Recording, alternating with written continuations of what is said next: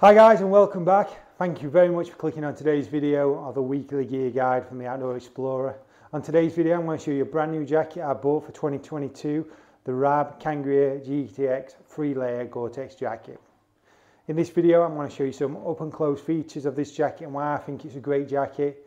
RAB described it as a hill walking mountaineering jacket and it's available in 4 different colours. This particular colour I've got on is the army jacket colour. Let's start off with the jacket itself. So the jacket itself is an oversized jacket. I'm 6'2" and it's a great fitting jacket. It's a size large. In a lot of different manufacturers I can't really get jackets what fit me great. I sometimes have to go to an extra large for the length, then it gets too big in the body, but in this jacket RAB's fitment guide is superb. All my jackets from RAB, all my clothing's always been size large and the fit is great. That's just in my opinion. So the 3-layer Gore-Tex it's using is suitable, reliable material. It's using a 70D recyclable fabric. So you've got 3 layers bonded together, so it's really hard wearing material, so you're not going to snag it on any rocks if you're doing any scrambling. It's just going to keep you nice, protected from the elements. So it's got great waterproof properties and it's got great windproof properties, and that's what you do get with Gore-Tex. It's very windproof. And it's also very breathable compared to some of the different materials out there. A lot of the previous RAB jackets I've owned have been using the event fabric, which is okay, but the Gore-Tex material is so much better. So I've got a RAB event jacket. There's nothing really wrong with the jacket, but as soon as I found out they started using Gore-Tex again, I thought I need to get my hands on one of these jackets. And when I saw this jacket, a lot of my gear is this sort of colour, and I really like this colour. I thought I need to get hold of one of those. So the fit itself, it's a nice long sleeve jacket.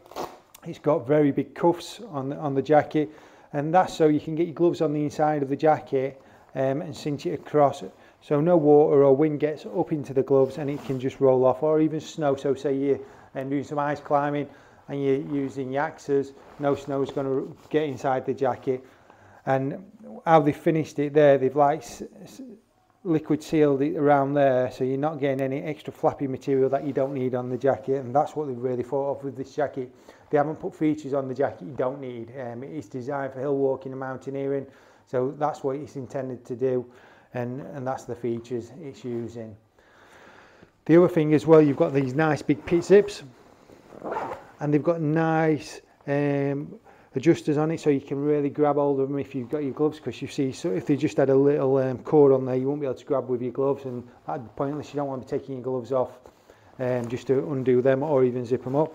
They're using a liquid sealed, sonic sealed YKK zip, so even though you've got a zip there, it's not going to let water in when it's sealed. It does really close it together, and I'll show you it really close up. Going to the front of the jacket, it unzips from the bottom as well as the top, and that's so if you're doing a belay on a ledge and you sat down, you can just undo it and you can get to your belay device. On the front of the jacket it's using a really nice chunky YKK zip, using the liquid seal zip as well, so even though it's a zip and that could be a penetration for the water or elements, it's sealed, so when it's zipped together it is really sealed. And they've also put a storm seal guttering around the back, and it's much harder wearing, so if any water did get through the zip, which it shouldn't, it'd roll off, so it's not going to wet the front of your chest. You've got a nice big pocket on the front of the jacket, so you can put your map or compass and such like inside there. And on the jacket as well, while we are on the jacket, it's got the adjustable cords on the bottom, one on the left, one on the right, so you can really pull it in. So when you've got it over your insulated jacket or your fleeces, no snow or wind's going to blow it up, you can really hold it together. It's also got adjustment inside the jacket as well, so you can pull it in at the waist. You've got some nice big pockets here, hand warming pockets, so you can put your hands inside there. They're really deep pockets, and again they're using a liquid seal zip, and they're also using a stone flap to stop any of the elements go inside the jacket. It's got a nice big hood, and before I show the hood, if you don't want the hood flapping about like this, so say you had your hood down, it's actually got a Velcro strap what comes over the hood so you roll the hood up and it pulls together, which I'll show you again on a screenshot as well. When the hood's up, it's nice and big, so you'll be able to get your mountaineering helmet underneath if you wanted, or if you're just wearing a beanie, you can cinch it up on the back just there. On the hood itself, it's got a wide peak, so you can shape the peak so the water will come off, because some jackets, again, they haven't got that adjustment. You put the hood up, just covers your face, and that's no good really. You really want to be able to pull it in. And you can also use these adjustments on the side of the jacket to pull the hood in as well. You can see there it's got a fabric protection there, so it's not going to give you no chafing on the jacket. So if you've got a beard like me or a stubble, you don't want to chafe your chin on the jacket, especially if you're out in wet conditions, your face is wet. You don't want to get no chafing on the jacket. So it's available in 4 different colours. This was $275, so yeah, it's £275. It's not the most expensive Gore-Tex jacket there. It's not the cheapest one. It's like a happy medium. I really like it. It's really suitable for the activities I do.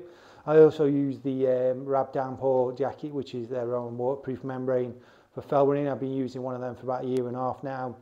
I've reproofed it a few times, and it's a great jacket.